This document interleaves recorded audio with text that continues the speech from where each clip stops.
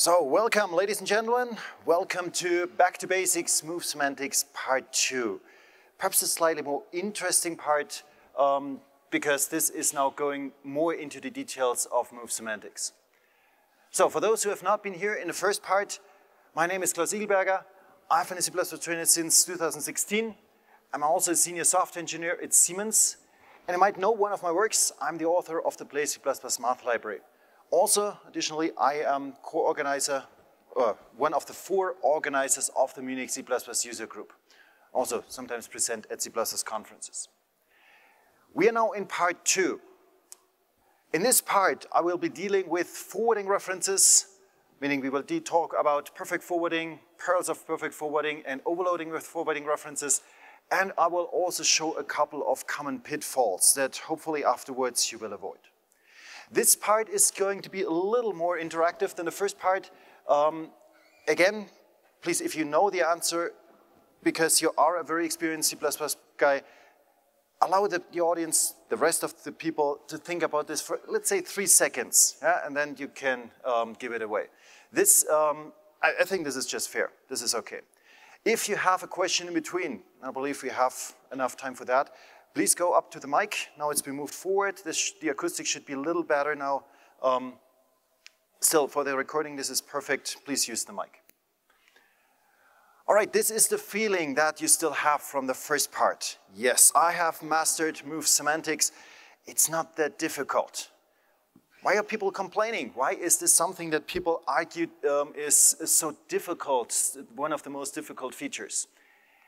Well, I did not mention another feature. I'm now talking about forwarding references. These 2 fellas here, the red ones, trefref, and also this autorefref, this looks like rvalue references. To some extent, it perhaps even feels like an rvalue reference if you look at it, but unfortunately, it's not. This is a special kind of reference. And immediately, this good feeling that you had before is gone. Oh my. What have they done? Okay, so let's first give me a chance to explain what forwarding references are, because they indeed are special. A forwarding reference represents an L value reference if you pass it an L value. And as a reminder, an L value is something with a name. And a forwarding reference represents an R value reference if you give it an R value. So, meaning it adapts. It is whatever you initialize it with. And an R value reference is, in fact, a forwarding reference if it involves type deduction. And this is exactly these 2 things. So, either a function template or order. And if it appears in exactly this form. So, only if you encounter an, in quotation marks, R value reference in this form, then it happens to be the special kind of reference, an R value reference. Now let me show you why they're special, why they behave differently. Let's say that I indeed have a function template called foo, and foo takes a trefref argument. Well, remember, this is one of the forms I showed before. And just to prove that something happens, I have added some output. Now in the main function, I have a widget. This is an L value. It has a name. And I pass it to foo. It should not work. From all I've said so far, this should not compile because an L value should not bind to an R value reference. This would be bad. We would move from the L value can still be used. I have a name. This would be bad. But it does compile, and it prints, so this is the signature. It does compile, and it prints foo trefref. So I've called the function. Surprisingly. Now what happens? Why does this work? Well, in argument deduction, this T is for an L value deduced to be widget ref. Unfortunately don't have time to go into details why this is now made a widget ref. There is a 1-hour talk by Scott Myers from 2014 that goes in a lot of detail about type deduction. But believe me, T is deduced to be widget ref. But there is another set of references. So I have widget ref space ref. The space actually makes it something different. You're actually not allowed to write this kind of code. You cannot make a reference to reference. This is illegal. But the compiler can come up with this during type deduction. Now I have two references, an L-value reference and an R-value reference. We must do something. And there's something called reference collapsing. If indeed, during template argument deduction, I have a reference to a reference, then I simply remove one of them. And the rule is, as soon as I have one L-value reference in this mix, the result is an L-value reference. Only and exclusively if I have a ref, in the end I have a ref. And so now you understand why there's so many dog jokes. Okay. In this case, I end up with a single L-value reference. That's the deduction rule, or the reference collapsing rule. And so finally, this is the function that we would have. A function, the full function that takes an L-value, because it's an L-value reference. And so it compiles. I can pass W to the function, it's an L-value, this fits perfectly. Ooh, I know, this is a little frightening. But what about R values? Let's pass an R value. Let's create a widget without a name. This is an R value. In this particular case, okay, again, it calls the function, it prints foo. So also this works. And it works because now this T is deduced to be simply widget. Okay, again, don't ask me about the details. The result is widget ref. And this is exactly the kind of argument, the parameter that I need to pass an R value widget. Widget ref. It fits perfectly. Oh my. I know what you're thinking right now. What the? Okay, take a deep breath. Yeah, so perhaps this helps a little bit. Okay, relax your mind a little bit. Of course, there is a very, very good reason why they added this to C++. And now I have, to some extent, blame Howard Hinand. He came up with this because there was indeed a problem that was totally unsolved in C++ 98 and 03, so prior C++ 11. And this problem is perfect forwarding. If you want to write a function that is merely forwarding its argument to some other function, then you have exactly this situation. So a good example is the C++ 14 make unique. Makes unique task is just to forward the arguments that you give to it to the constructor of a T. So whatever T I have, I just want to forward the arguments. Now, how do I do that? This, interestingly, was a problem totally unsolved prior to C++ 11, or pre-C++ 11, because there was not a good general solution. The first solution that we would have is to pass by value. This works pretty often. It might not work for types that are not copyable, though. This is a limitation. And of course, this creates overhead. Now, imagine that I want to pass a string, a vector, something big. I do not want to create an extra copy. This is not perfect forwarding. This would be kind of a forwarding, but not perfect forwarding. So, for instance, yeah, ints would be fine. Widgets, you saw this contained string, unique pointer, this would be expensive. We could pass by reference, non-const reference. That surprisingly works for const L values too, so arg could also have a const. But this here, for instance, this would not work. I could not pass an R value, because an R value does not bind to an L value reference to non-const. It should not. This was something that, so even before the standard was forbidden, this also causes problems a lot. So this would not compile. It's not perfect forwarding either. A whole group of arguments would be impossible. And the third option I have is reference to const, of course, the usual default. This is actually not so bad. It works for a lot of things, but there is, again, one limitation. Let's say, for instance, that I have a class example that takes an int ref. And I want to create an example. So it has a constructor taking int ref, and I want to create an example by means of make unique. I want to pass an int ref. I cannot, because I have already added a const in the function and I cannot get rid of it anymore. So also this would not compile. Meaning there was no perfect solution, no general solution. All the options I have some limitation. We were basically bound to have special purpose solutions.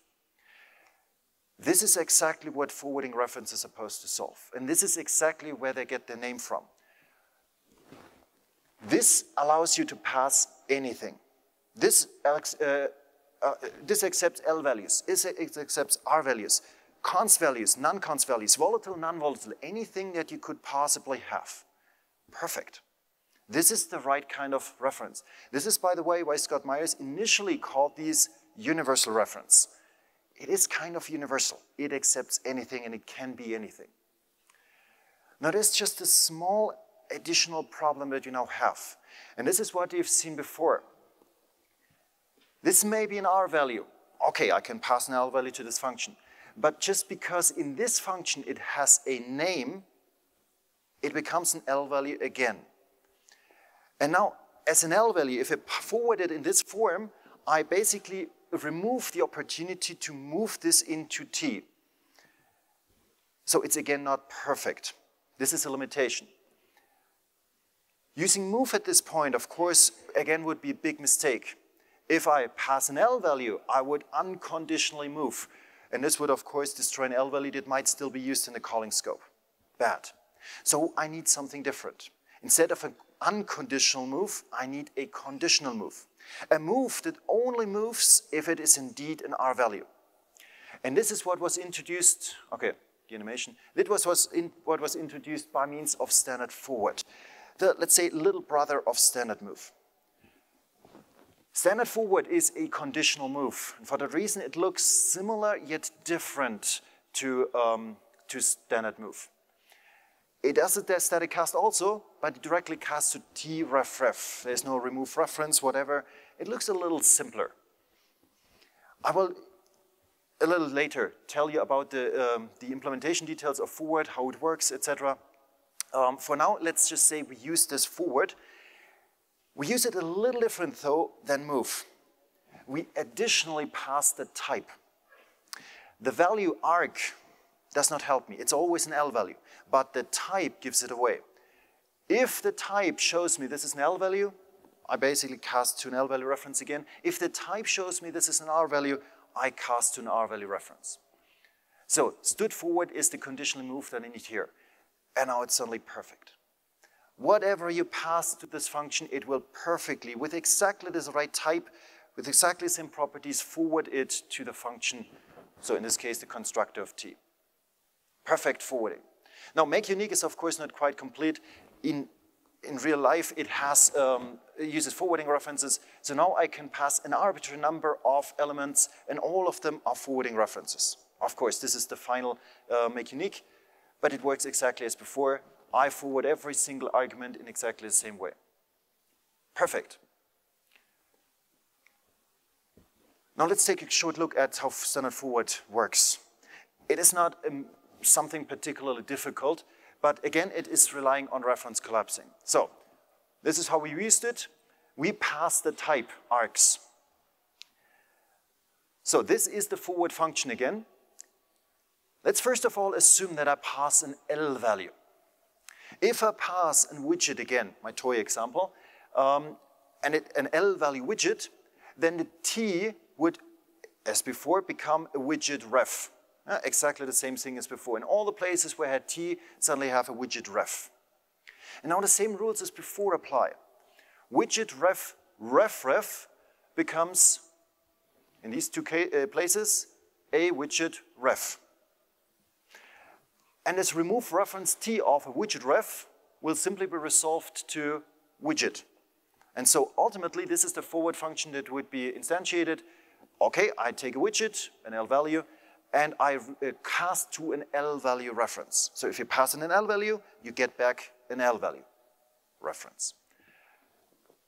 However, if I pass it an R value, then just as before, we would deduce widget, just widget.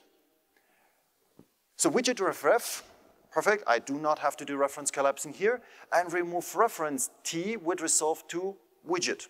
So again, I get an L-value widget, but I return in this case widget ref. I statically cast to widget ref.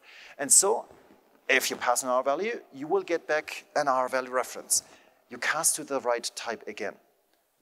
So it's not a big mystery, it's not a lot of magic, it just uses the rules that we've seen before in a very nice way.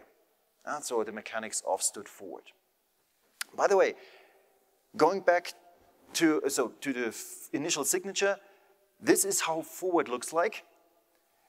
And yes, it is different to what move looks like. So I showed you move before, and now for the first time we can perfectly analyze move. Move indeed takes a forwarding reference. I didn't mention this before, part of the second part, but yes, this tref here is in fact a forwarding reference. This is why move just takes anything. Just give me an L value or an R value, cons or non-cons, I don't care. I will cast it into an R value reference. All right. This sounds like a pretty good idea so far. Oh, forwarding references. But take anything. Oh, cool. Absolutely nice. This is exactly what I was looking for. Unfortunately, there's indeed a couple of perils that you should be at least aware of. And as an example, I now introduce a struct here to simplify things, person. A person has a constructor that takes a name by string. This is a reasonable choice probably, so I can name a person by string. But there's so many more kinds of strings. So we might consider string view, and of course C-style string literals, Q string, and okay, so there's many kinds of strings. You might have the idea that to save a little work, you introduce another constructor that takes a forwarding reference. Any kind of string. This sounds pretty nice. All right, let's use this. Let's create a person. I decided to create a Bjarne on my own. Everybody needs a Bjarne. Which constructor is used to create my Bjarne?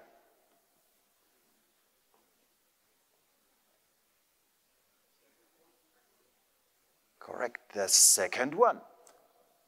You might think, oh, but this is a string. No, it's not a string. This is a C-style string riddle of type char7. Yeah, I can count, it's 6 characters, but there's also the null terminating character. And this fits best to the reference, the T reference. Well, it could be anything. So it takes a reference to a char7, and we're done. We do not have, at this point, to create a string first. But this is exactly what we wanted. Cool. Not bad. Okay, I want a second person. What person do I create? I think Bjarne needs a herb. Yes, everybody needs a herb too.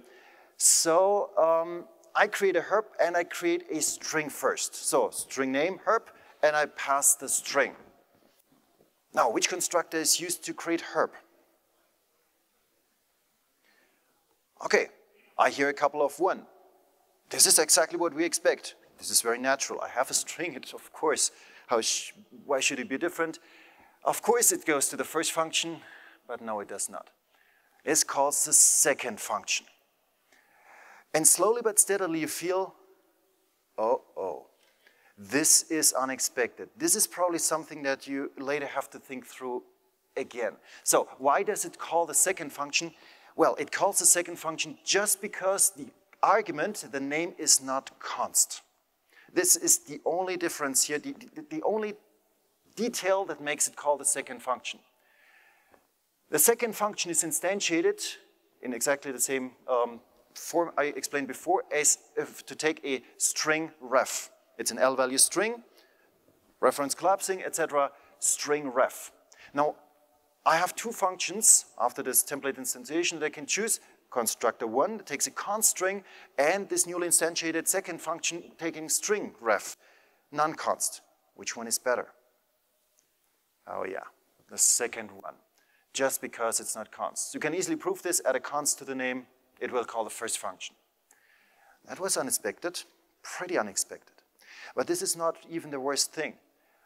Okay, we now do something that we probably shouldn't do, but we do it nonetheless. If you don't tell, I'm perfectly fine with it. We are now cloning one of these two guys.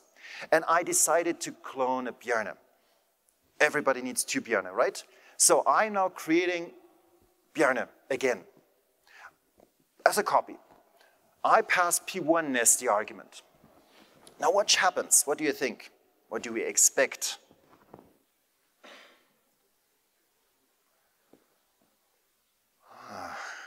I actually hope that you're thinking, of course we do a copy.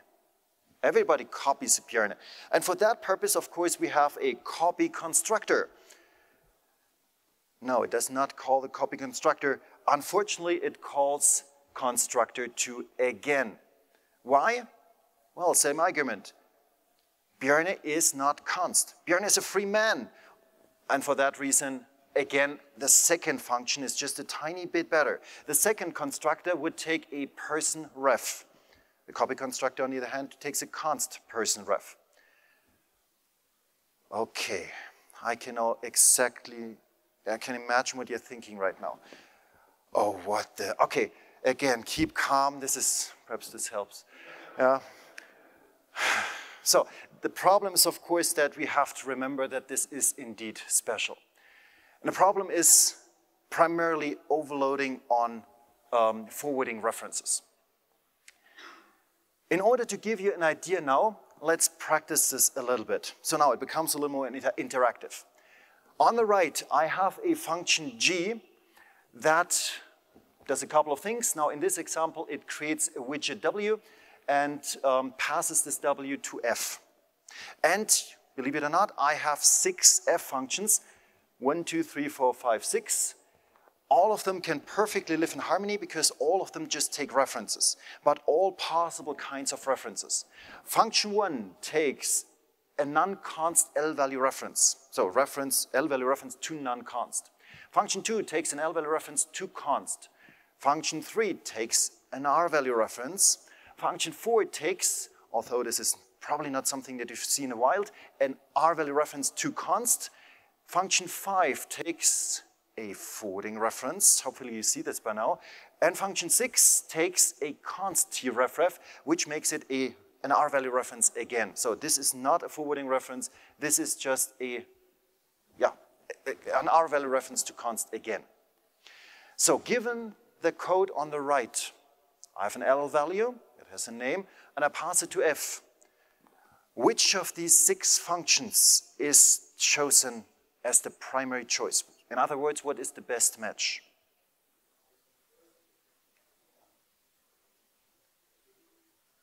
Okay, I hear a couple of answers and see a couple of answers. This calls function 1. Some people expected function 5. Well, actually, this is really, really close. Function 5 is considered, of course, as well. It is instantiated, and the compiler comes up with a signature. So function 5 becomes f of widget ref. Exactly the same signature as function 1. Can also happen during template instantiation. Now we have 2 functions that take a widget ref. Luckily, there's a rule in C++ that says if a template is instantiated and becomes exactly the same signature as a non-template function, the non-template is preferred. And for that reason, function 1 is the better match, although strictly speaking, both are equally well matched. Now let's assume that function 1 does not exist. What would be the second choice? So ignoring function 1 would be what would be the best choice of the remaining 5? Correct, function 5, because it is the same signature, and now that the function 1 doesn't exist anymore, this is the best match. There's a third possibility, the third best choice. Which of these functions is also an option, but was not chosen yet because of the other 2?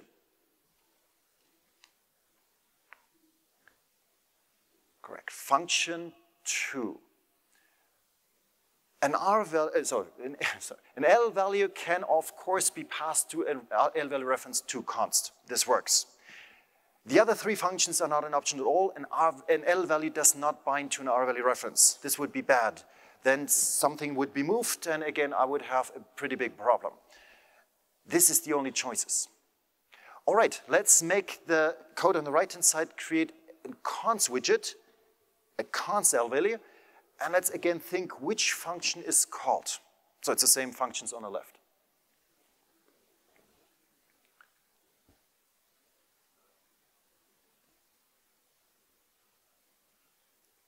All right, I see a couple of 2, and you're correct. Function 2 is now, again, the best match. But again, there is one function that is a very, very tough competitor, and it only loses because it's a template. That is function 5. Function 5 is, again, the second best match.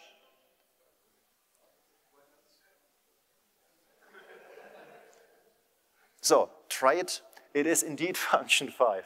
Why not 6? So function 6 is not an option because it takes an rvalue reference. It is an rvalue reference. I can pass an const rvalue to a forwarding reference, but I cannot pass an rvalue in any state, const or non-const, to an rvalue reference. Never works. This is why function 6 is indeed not an option. Perhaps to some extent this proves this is an rvalue reference. This is the only choices I have in this case. Function 1 is not an option because of the const. I can remove const, and the others are, again, rvalue references. The fun continues. Now I have R values on the right-hand side. So a function that creates R values. Assuming that I call f with an R value, which function would be the best match? Okay, I should be specific. A non-const R value, of course. Okay, you're starting to pick up a pattern here. This is not bad. Function 3. Function 3 is the best choice because it's, again, a perfect match. However, yet again, function 5 is a very tough competitor. The compiler will come up with a signature widget ref. It is only losing again because it's a template. If function 3 does not exist, this function would be called. Yet again. And you start to get the feeling. If there's no other function that is a perfect match, a so-called identity match, then this tiny little black hole called forwarding reference takes it all. Now, in this case, I have a third choice. What would be, assuming that these two do not exist, what would be the third choice?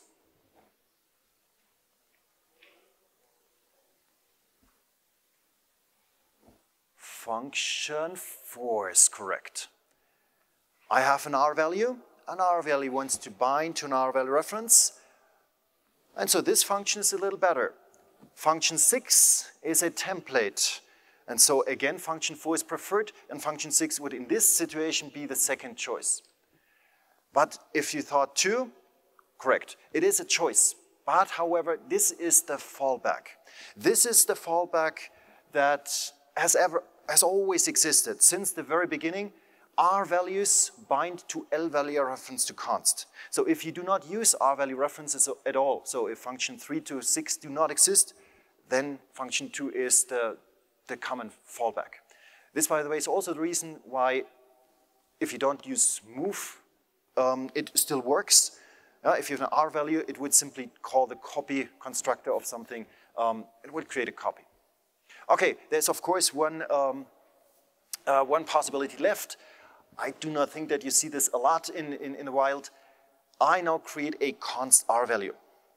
Which function is now the best match? Yeah, I know what you think, but I like to play it till the end, okay? Function 4, perfect. So if you thought about this right away, I think you got it. What would be the second choice?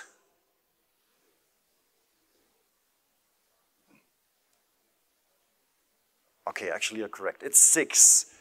Okay, you avoided my trap. This is the first case and the only case where it does not call 5. This time function 6 is a little bit better because of the const. This takes const R value references. The function 5, however, would indeed match exactly the signature function 6, but because the other one is const, meaning a little more special, function 6 is called, and function 5 is only the third choice. And also here I can choose function 2 as the final fourth choice. Function 1 and function 1 is not an option because it's an L value reference, and function 3 is an R value reference, of course, but it hasn't a const. All right, now I think you got it. Still, it is pretty complicated. So overloading with forwarding references is something that is probably best avoided. Make unique a single function that is somewhere. This is where it is working best. So my personal advice, if you indeed want to solve this perfect forwarding problem, use forwarding references because there's nothing better. This is exactly what it does well. Do not just use it randomly. So if you use a forwarding reference, then use it for a specific reason. Yeah, know what you're doing. And I basically just give you the advice that Scott Myers gave in his Effective Modern C++ book, item 26, avoid overloading on universal references. So as I said before, Scott called them universal reference, meaning forwarding reference. Of course, if you know what you're doing, you're fine. For the Back to Basics track, this is the general advice that I would give you. Now there is indeed a couple of pitfalls. Basically, we've now covered the technical part. But still, although we now know about the technical details, we might stumble across a couple of, pitfalls. Things that go wrong because we do not pay attention. Things that go wrong perhaps because people do not completely understand the details. And well, I now designed this in a special way. Yeah, so you're now invited to participate in a new episode of Who Wants to Become an rvalue Reference Expert? And involuntarily, you are the participants of this game show. You now have to participate by thinking about the following problems. Problem number 1. I now have simplified class A. Class A takes a trefref, and you see it is a templated constructor. And I move my argument little t into my data member B. Now the question is of course not, does B wants to have the t? No. The question that I basically have is this semantically correct? Do I use the features that I just described in a correct way or not? So entry question, you have 15 seconds to think about it.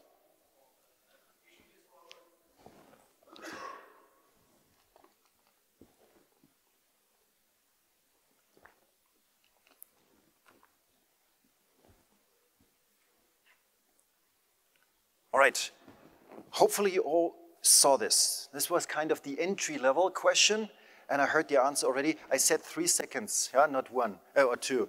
So it doesn't matter. You should use not move. This is basically a big error. This is what kind of reference, this trefref? A forwarding or universal reference. I should not move unconditionally. It could be an L value, and this is causing trouble at the call site. I should indeed use a forward in exactly this form. Now it's perfect.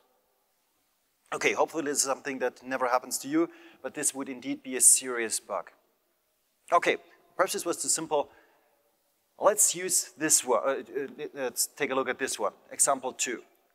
Now I have a class template. And it has a constructor that takes its argument as a trefref again. I now forward my little t into my data member B. Again, you have 15 seconds.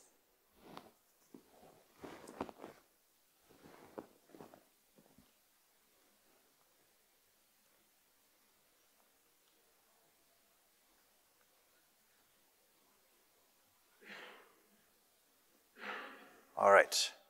What is going wrong here? And I have to admit, this is indeed something I've seen a couple of times. Okay, not a lot of times, a small number of times. It is. Okay, so you're correct.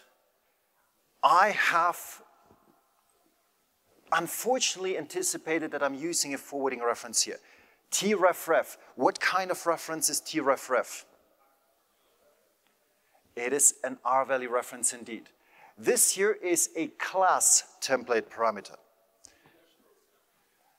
Okay, let's ignore this. So the comment was, do deduction rules count? Okay, trefref is an rvalue reference only. In order to make this a forwarding reference, I need type deduction in the function, of course. It needs to be a template function, templated constructor. If it's only an rvalue reference and I forward, It's not perfect. This is not something that breaks things. This is kind of harmless. You will notice that this is not a forwarding reference because you will not be able to pass any kind of L value. And since you only can pass R values, then the forward would still do the right thing. It still is not really correct. This is probably not what you intended. The fix, so this is an R value reference, as I said. The fix would basically be to say, let's move. It's an R value reference, it should be moved. But I doubt that this was the intention. Probably it has to be redesigned. Probably want to make this a templated constructor. I don't know. Okay, please don't repeat this. Please take care that it's only a forwarding reference if it is using type deduction. All right, example 3. Now I have two data members, column B and C.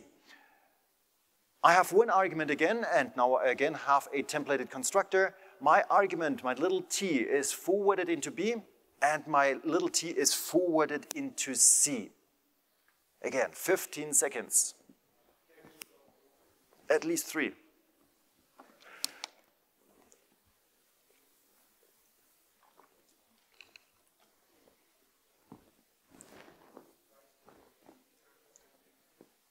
All right. A little louder, sorry. Okay, the second one can fail, you say. I know what you mean. So I just want to a little more precise. What should I not do? What is the real mistake? Okay, double move, correct. I am using forward twice. Forward is basically some kind of move. It's obvious that I should not move something twice. Once it's moved from, I cannot really move again.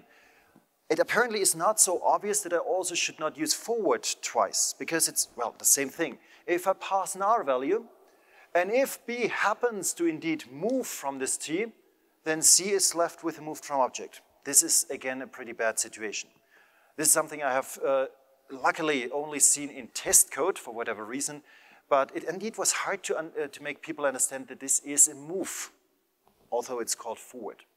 All right, so do not use forward twice, forward exactly once. Meaning I have to, well, first copy T. There's no other way. I pass T to B, B creates a copy, whatever it needs, and then I can safely forward T into C. All right. Example 4. I now have, again, two data members, but I also have two arguments. The first argument is of type capital TR1, and the second type is of type capital T2.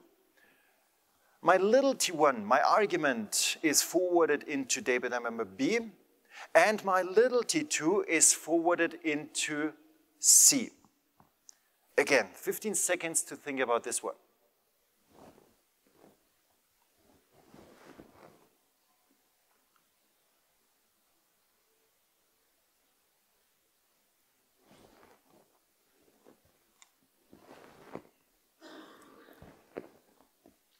All right, what's wrong here? Okay, perhaps I have to ask differently. Who feels this is absolutely correct? Oh, quite a number of hands, meaning you actually feel this is okay. Have you considered the distinct possibility that these two refer to the same object? But you're right, it is absolutely okay. So, it can refer to the same object. This is, of course, possible. It can be the same L value. So, for instance, I can call this constructor with 2 times t. So, opening parentheses, t, comma, t. Okay, it's the same L value. L values are fine. They're not forwarded. Everything's okay. But how do I call this function with the same R value? Think about this.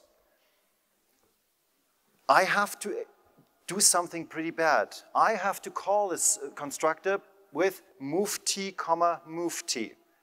This is, of course, a serious error on the call side. We just said we should never move twice.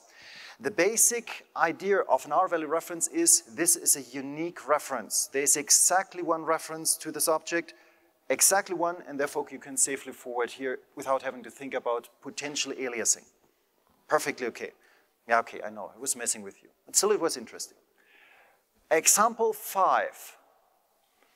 Something that I also, unfortunately, sometimes see. Now I have a function create.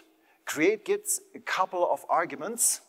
These arguments are now perfectly forwarded into the make unique function. Probably there's something more happening here. That's a little short. We could use make unique directly. Make unique returns a unique pointer. And then just to be a little more efficient, we move the unique pointer from the function. What's wrong here?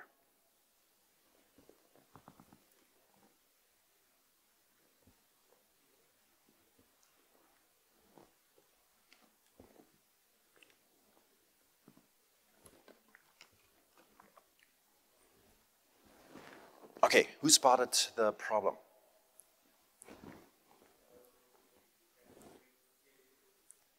Okay, a little louder, I'm sorry. Perfect. Perfect answer. You break copy elision. So this is not a bug in the sense of it does not work anymore. This is a bug in the sense you actually pessimize your code, if this is a word.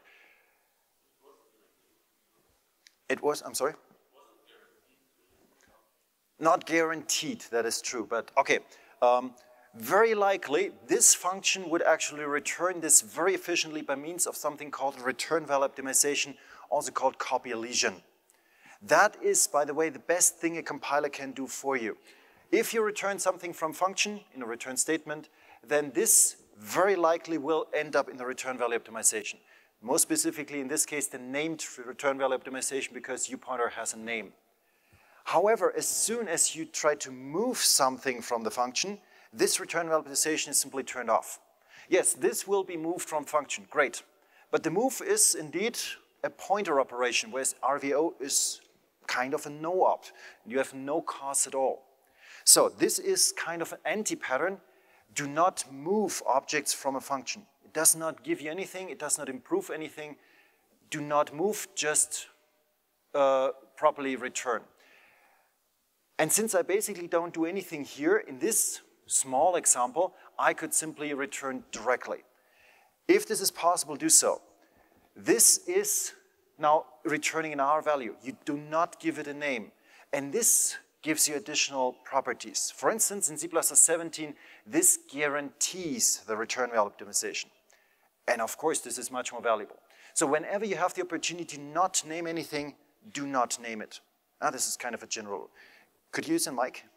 That would be great. Yeah, so this is something that I'm worried about. So how do you know when you're going to get RVO or not get RVO? Because if that's a huge object and you don't get that RVO, it's a huge cost. Okay, this is what I try to evade also in the rest of the talk, so I mentioned it. And of course, the Pandora's box has been opened. So the return value optimization is a pretty complex topic in itself. There's no guarantee that you get, so in this case, I'm sorry, in this case you get the guarantee, this is a C++17 guarantee, but in the general case, you don't know. However, there is something that you can rely on. If the compiler cannot use RVO, and that's the very first thing it tries, then it falls back to move. And so I don't have to do it explicitly. So if RVO is not triggered, at least I get a move for free.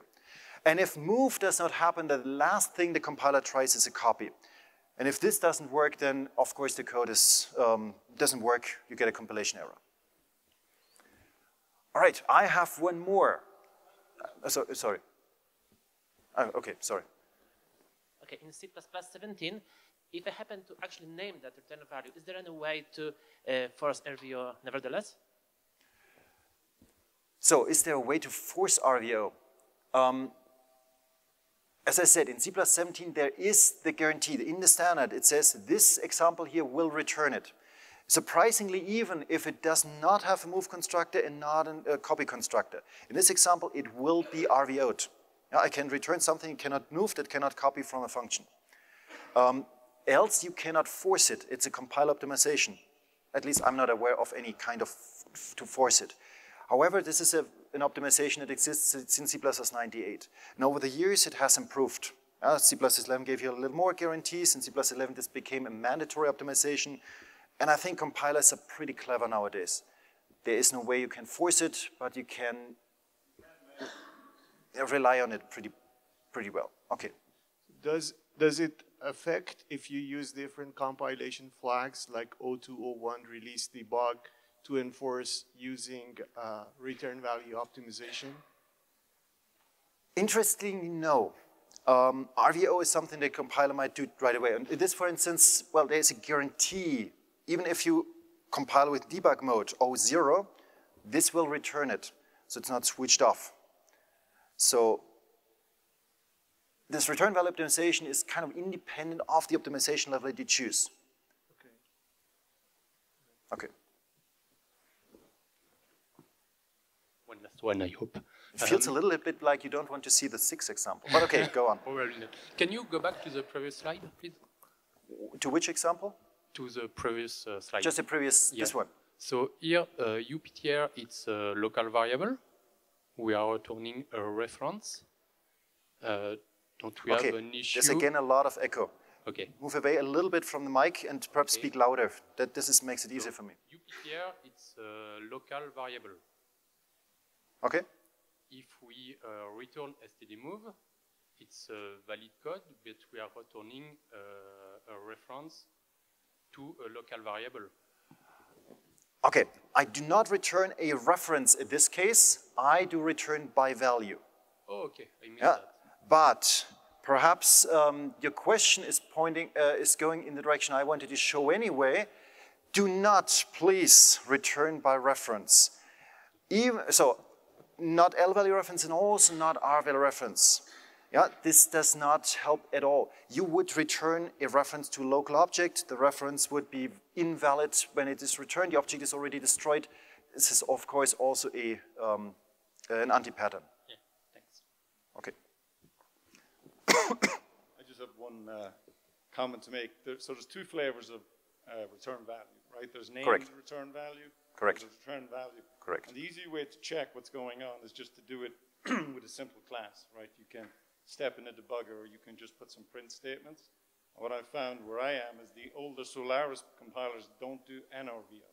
So if you name it and return it, you don't get it, but the Linux compilers will do that. All right. Okay, thanks for the comment. So always measure. Yep. All right, thanks for the comment. All right. Example 6. Okay, my animation. Returns reference to local object. Of course, there is a core guideline. Don't return a tref. Apparently, this is so common that there is even a core guideline. So please don't do it. So.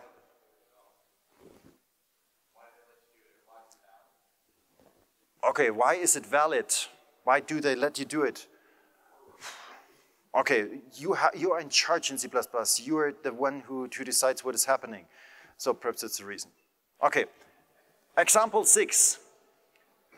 I now have a foo function that takes, again, a forwarding reference. Now we see it for what it is. The type that I get could be integral, but it could be also something else. I would like to deal with integral types differently. So there is an if cons expr. I use the type trait is integral. If it is indeed integral, I fall into this if branch, and else I deal with this as a non-integer. There's something wrong here. I promise, 15 seconds.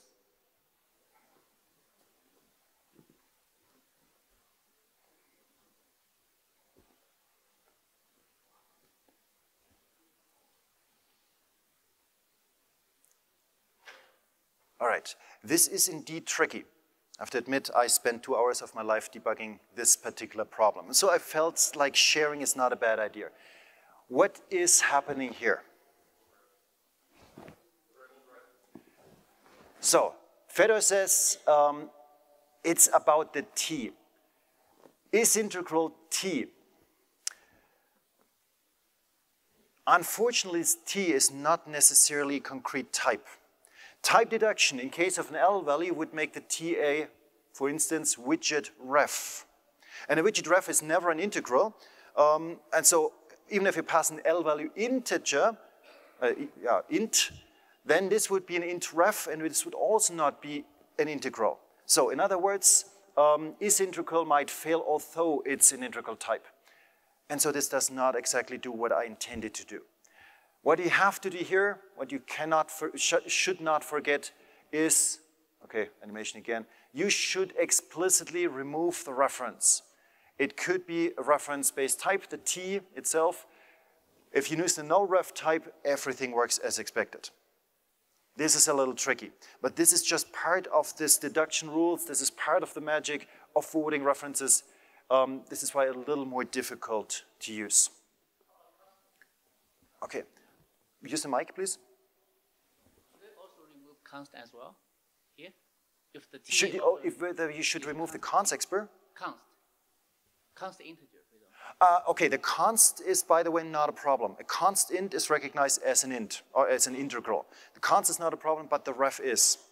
So, okay, if you want to, you can also remove the const, but this is what you have to do. All right. We are back here. Yes, it was a tough piece of work. I admit it is not one of the easiest features, but still you managed within 2 hours to basically see the technical details. I believe on your road into more the details, you will have now a much, much smoother path. So now, believe it or not, this could be you. This is you, the new rvalue reference expert. So thank you very much.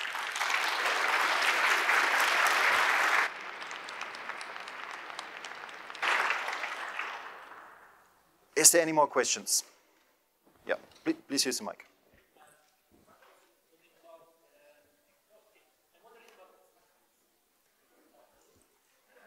Okay, questions about the stack frame. I don't really understand, I don't know if it's in the scope of this presentation, let me understand how would a stack frame look like if I would call a function that is, okay, now the acoustics is again bad because... If I call the function that takes the argument as a refref, which is itself calling the target function. Because since it's refref, I would understand that modifying that object would land modification in the deeper in the stack. Am I correct? Okay, to mean I can call, what happens if I call myself, kind of? No. No, simply. It's the acoustics, I'm sorry. Okay. If I want to avoid moving the object, it means that the automatic variable still resides in a stack frame of my parent, right? Yes, correct. Which means that my automatic, let's say, this ref, if I modify this ref, or not modify, simply call this ref value, I cannot modify it, it means I'm calling something that is up in the stack. Correct. So, yes, it's still on the stack. The object that you move from is on the stack still. It lives on until it is finally destroyed. Yeah. Okay, and second very simple question. I can have an int I, for instance, an integer. I can have a reference to that integer. The I has a name. This would be an L value. Yeah. It would not pass to a ref function. Yes. No, I mean simply forget about the function. Simple. Okay. In the function body, I can have a int I is, I don't know, 3. Then I have int reference j. It's I. It means that I would be the reference of j. Now, I understand it wouldn't make sense to make a ref to the I somehow, right? But I was never tried that. I think this is hard to explain, especially since you're trying to point out different things. So let's take this offline. I'm happy to answer the question. Perhaps you can show me a piece of code right if you mind. Other questions? No? All right. Then thank you very much.